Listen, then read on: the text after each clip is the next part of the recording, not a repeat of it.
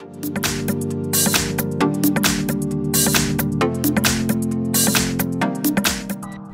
everyone, today in front of me I have this REALME C31 smartphone, and in this video I would like to show how you can activate the clipboard for the keyboard on this device.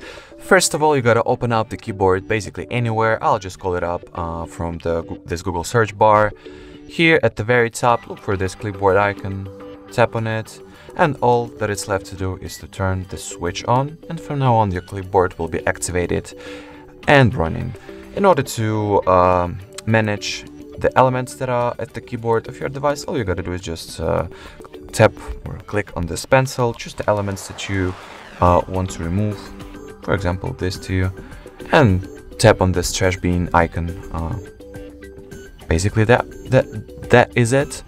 The only thing that I were to show at the end is how you can add the elements to the keyboard. So all you gotta do is type in something, select it, copy, and once you get to the clipboard, you'll see that by copying any piece of text, you'll make it the elements of your keyboard, and in order to paste it, just tap on it like this.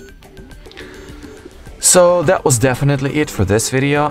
Thank you so much for watching. If you found this tutorial helpful, don't forget to like this video, leave your comments, and subscribe to our channel. Bye bye.